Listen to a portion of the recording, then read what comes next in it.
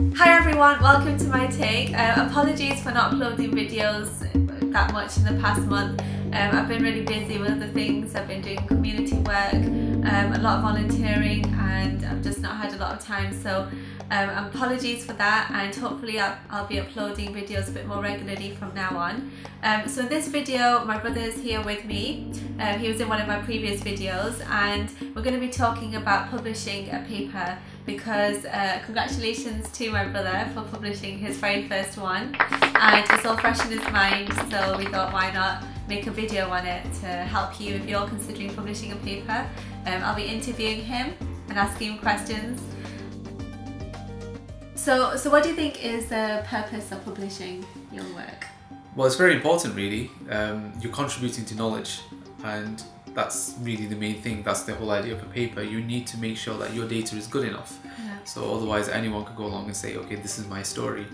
So the whole idea of publishing a paper is you have this peer review process, and in the peer review process you have experts in the field looking through your data, seeing is this story accurate, is the data telling the story that you're trying to say that it's telling you, and if so, then it's worth publishing. Yeah, because you share that knowledge with other people that can then build on what you've found and then make new discoveries based on that. You know, anyone from an undergraduate student level to postgrad, postdoc level will, and beyond that, professors will be reading your work if it's related to their research.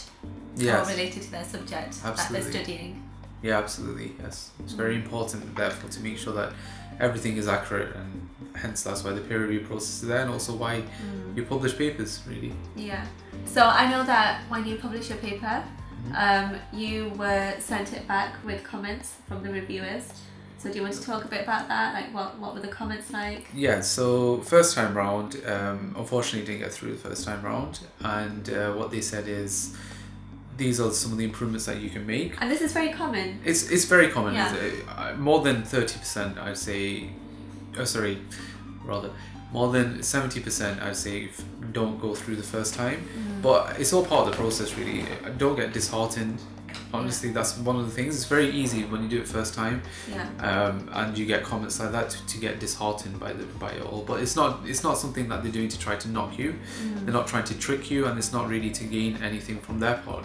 In most cases, it's to ensure that your data is accurate and good, and again, it's something that people will want to quote and to use in the future. So it's not something that really should be disheartened by. Just try again, and that's what I did, and it went through the second time. Yeah.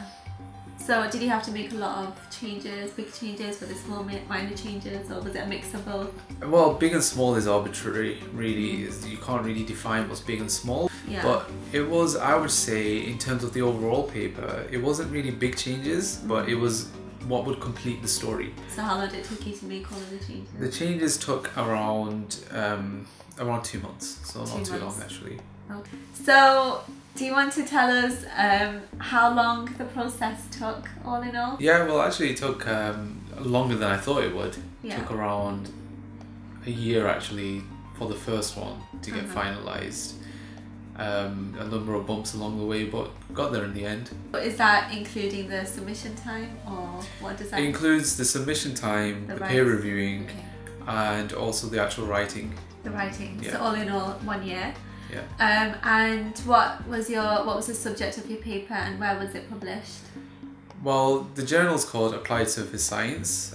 The paper itself is about the magnetic and surface properties of hydrogen adsorption on iron. So adsorption is where hydrogen sticks to the surface.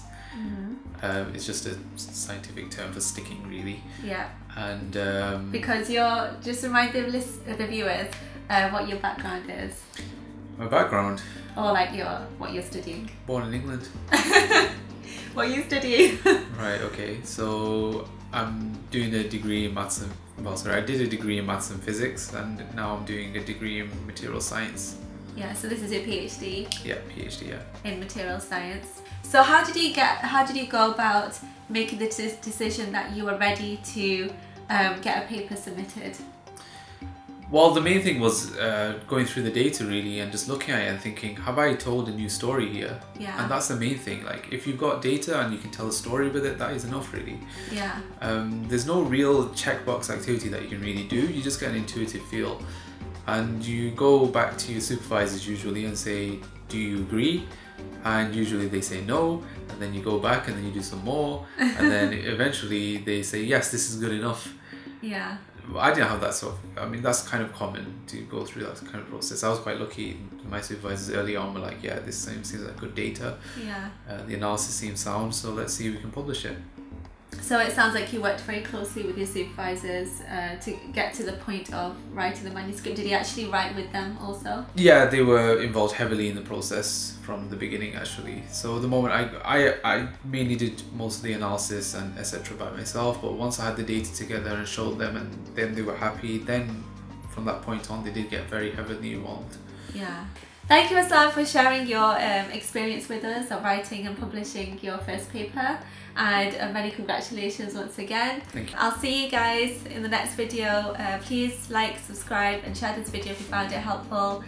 If you like a part 2 on publishing, if you want any more questions answered, then please let me know in the comment section below this video, and I'll ask my brother again to feature in another video and he can answer more questions.